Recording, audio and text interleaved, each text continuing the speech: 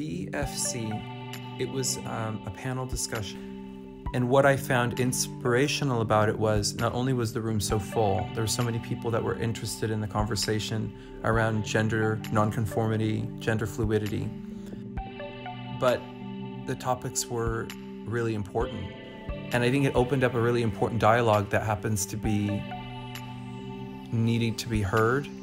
That's essential to be heard at this time. Fashion being progressive, I mean, you'd expect fashion to be at the forefront, but these marginalized communities of people that I am also a part of are just having our big hype, our big celebration now. Just to acknowledge, it's amazing that your brand is based on that support, because we do need to celebrate and support internal communities that are being marginalized and not being represented at the highest form. We need to start treating talent. Like, you're incredible, I celebrate you. Pay your local queens, show up to their gig, give them tips. That's so important because they have to pay for those costumes, their wigs.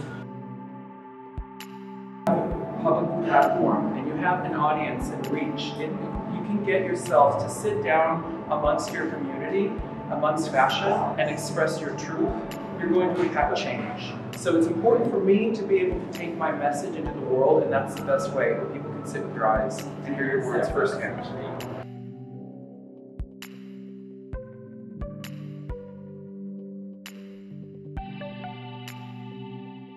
I was in between doing a light eye with a red lip for the look, because the hair is black and like a pixie with little feathers.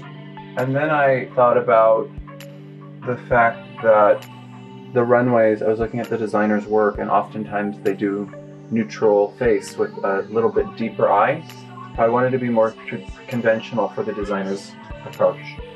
I usually like to use influence from the designer's approach and make it my own, so I'm doing really black eye, elongated and glitter pressed in. So it's a little bit more dramatic.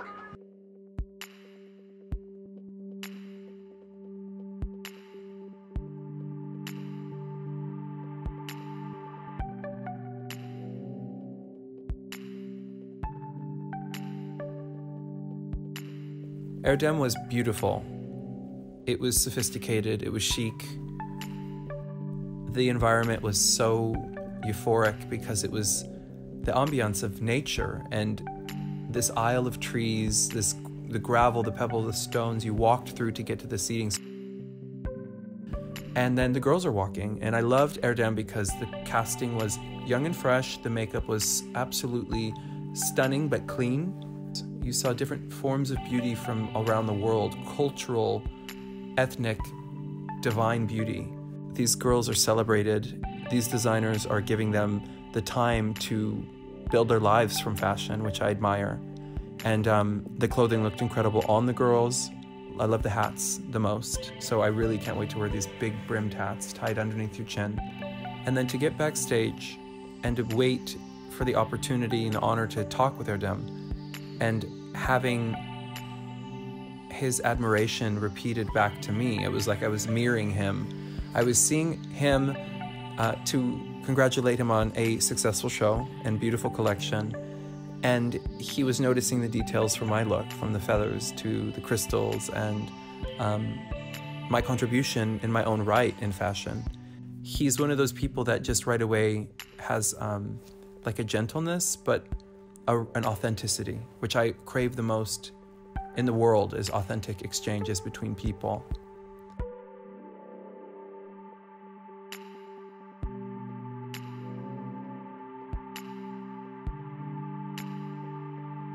I went full scale, high-end glamour drag.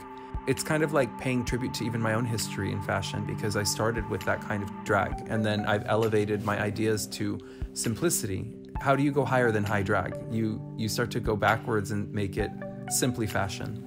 But for that, I felt like we need to go drama, because showgirls need to show up at shows, and that's a show to me. You know, it's a flash photography, nightlife, dimly lit room, drinks, party, the whole thing. And Love was special because Vivienne Westwood sent me over this gorgeous peach dress, corseted like nobody's business. It was well received because everybody knows Westwood. And it's like, it was a magnet. So it made me feel really beautiful as well. And feeling beautiful is powerful to me. Like, beauty is a captivation. It brings people in, and then you can have conversation. I felt a lot of love from people throughout the room. There was a sense of admiration. I always feel like you are the honey, let the bees come to you, you know, just let them swarm to your hive. I don't need to do much more.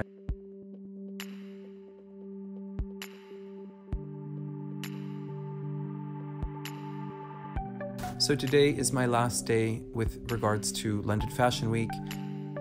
I also did a look that I'm not conventionally known for, you know, extraordinarily smooth, long, Kristen McMenemy inspired hair. This giant, very camp drama silhouette dress. What a moment. Representing an artist and being able to present myself in a way that was claiming a lot of space amongst a sea of extraordinary people.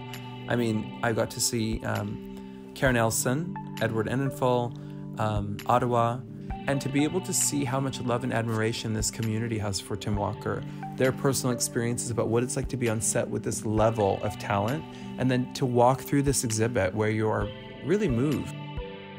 I felt like there was a form of, you don't want to leave the space, you want to kind of live in these spaces. There was a dreaminess happening in this entire environment. So that's my London Fashion Week.